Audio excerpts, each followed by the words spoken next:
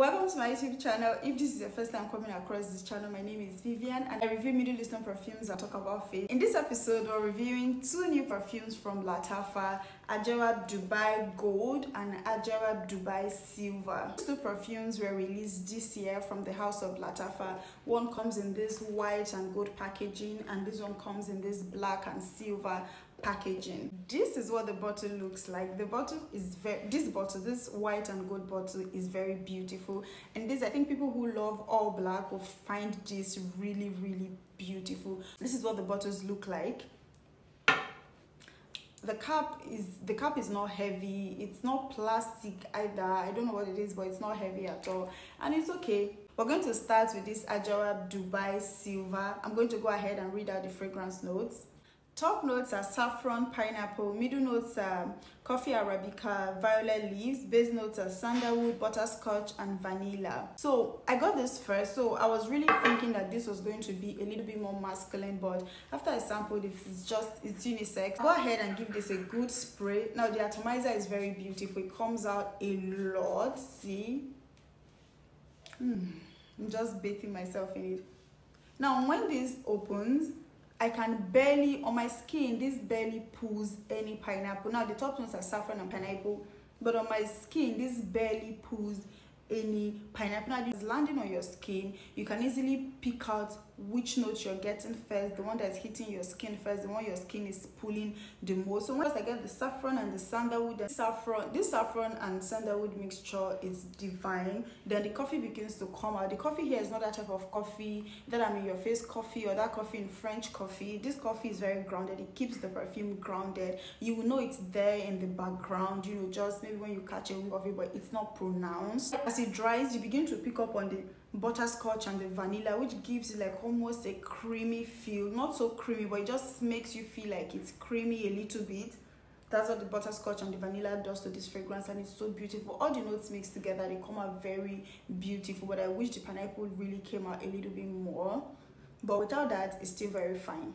On me, this is not a beast mood, I'm in your face fragrance. On me, this is not a beast mood perfume. On fabrics, it pulls like 7 to 8 hours. On skin, it does like 5 hours. It's there, it's the projection is average. If somebody stood close to you, or you know, if the wind was blowing, someone will catch a whiff of your fragrance, but it's not like, oh, I just walk into a room and it fills the room. It's not that type of fragrance, but it's also still very beautiful. If I was spending at least 10 to 12 hours outside, I would layer this with another fragrance that would boost it. But if I was just running errands for like 4 hours, 5 hours, I would comfortably wear this alone.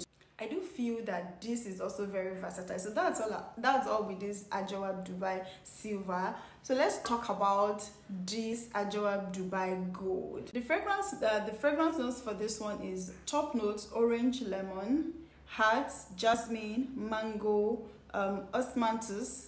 Base notes amber, sandalwood, musk, and oud. I'm going to give this a good spray on this other hand. The atomizer is the same, it's beautiful. This is beautiful. This starts zesty, like that lemon orange peel zesty. That's zesty, and then I pick up this faint mango note. On my skin, this pulls barely any mangoes. I just know it's there. When I like sniff, I know there's something in the background that's mango, but it's not so pronounced. Like it's not pronounced like the one in Tasking. So this is followed by the jasmine and the musk, and they come together to give you this grounded, almost sensual feel. It dries as it spends a couple of hours. You get this earthiness, but this earthiness is not animalic. It's not even pronounced. I feel like it just makes it, it just makes it like all around okay, something like that. So this one like the twin is not a beast mood fragrance. On my skin, I get 4 hours with this one, and on my clothes, I get at least 6 to 7 hours with this one, and I feel like that's still pretty okay. It's not all perfumes that are meant to be beast mood. So if I was going out and I was going to spend a lot of time outside, I would also layer. In fact, I've layered this one and it came out really beautiful, and you know, it projected the perfume I layered this with, gave it a boost, and it's also beautiful. in my opinion, these two perfumes are very beautiful perfumes, and I would give this a 7 out of 10, and I would give this a 8 out of 10. They are beautiful. For the longevity, match with the price, is okay, and it's understandable. The projection is also it's average, it's not bad, and it's also okay. It's not every day you wear Bismuth perfumes. So I think that Lattafa, they did good with this one, and I don't think these are cloning any designer fragrance. I think these are original creations, and they did okay, and it's so beautiful. I'm biased between these two perfumes. I'm still like trying to figure out which is my favorite for now.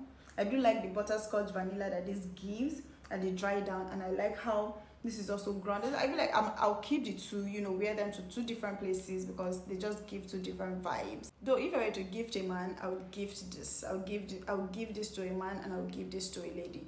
However, you can wear both of them if you don't mind it. Perfumes are objective, so it's totally up to you.